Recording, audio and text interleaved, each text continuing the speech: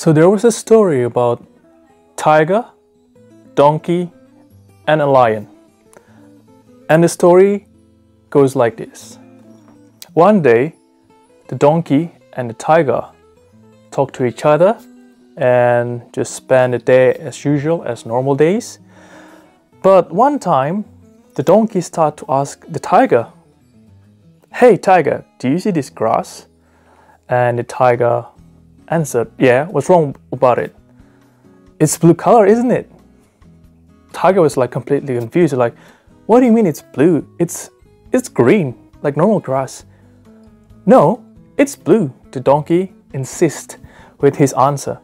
But tiger, obviously, like, he knows what the difference between blue and green, and he knows exactly the grass is actually green.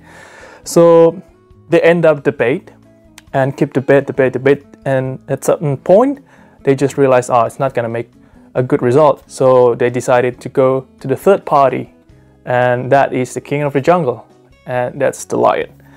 And then two of them just go straight to the lion and ask the same question and ask the answer to give them the best solution. And then the lion answered them pretty straightforward. "Yeah, donkey, you're right. The grass is actually blue color." And instead of just let them go, he even punished the tiger for saying the grass is green.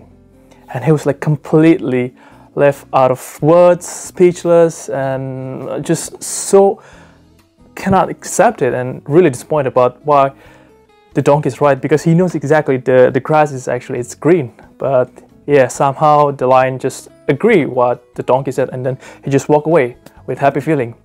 But tiger still remained, and he wanted to know about the further explanation, and then he asked the lion, with a very great due respect, Your Highness, I still don't understand why I got this punishment, and then you agree with what the donkey said, that grass is blue. I know you actually agree with me that the grass is actually green." And the lion smiled back to the tiger, and then he said, "Yes, you're correct. I actually knows exactly the color of the grass is actually green, just like you said." "Then why you give me the punishment, and instead of correct me, and then you just let the donkey away like that?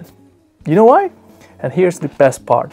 He told tiger, "You know, you talked to a donkey, and then you insisted persistently trying to convince a donkey that the grass is actually green. That is your fault. You keep wasting your time, you keep wasting your energy, your focus, just trying to convince donkey. You know he's a donkey, and then you keep debating him and trying to convince that you are right. But you know it's completely useless." And that's why the tiger like, "Oh, yeah, you're right. Yeah, what I'm actually doing is like completely useless and just waste my time." So this story that I listened to, one of my co-workers told me like 2 weeks ago, and then it just blew my mind like poof, because I realized how many times we've done the same mistake like what tiger did. So there's so many things that happen in this life that we don't need exactly doing our best to convince a lot of things or a lot of people that actually we know it's not worth it at all. Our energy, our time, our focus. So the lesson that I learned from this story is just be careful, because a lot of us, like maybe like tiger, we know it's actually true that no, you're wrong. This is the correct one, but somehow the world is not fair. The world is not according to our thoughts. And then we have to be really wise and careful to spend our time, money, energy, focus, so that we don't really waste our life that is really limited. It's a very good lesson for me, and this is the reason why I want to share with you guys. So in the future, and from now on, of course, we could be a better person, and you guys can avoid a lot of things that are actually useless or completely ridiculous. My name is Luke, and thank you for watching my video. See you guys on the next one. Bye bye.